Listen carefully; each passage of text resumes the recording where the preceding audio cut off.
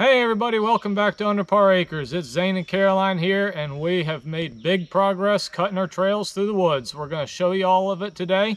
Last week it was dry and we were able to get the tractor back in the woods with our bush hog, and it makes a world of difference. So stay tuned and we hope you enjoy.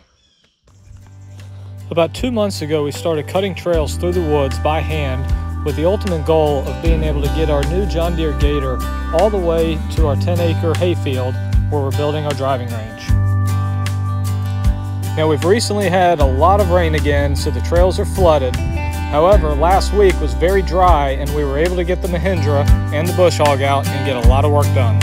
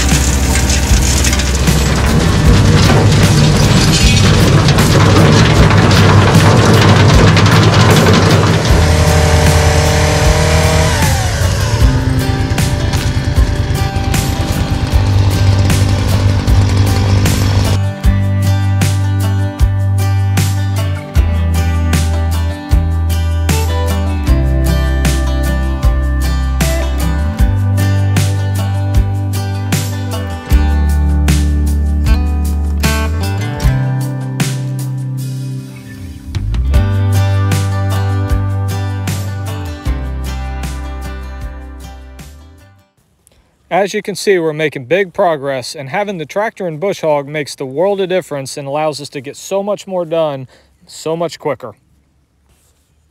All we need now is dry conditions again so we can get the tractor and bush hog even further back into here and cut all of this up. Thanks for tuning in this week, guys. We made big progress and we hope you enjoyed. And if you did, be sure to give us a thumbs up and subscribe and click that bell icon so you get notified of all future projects. See you next week.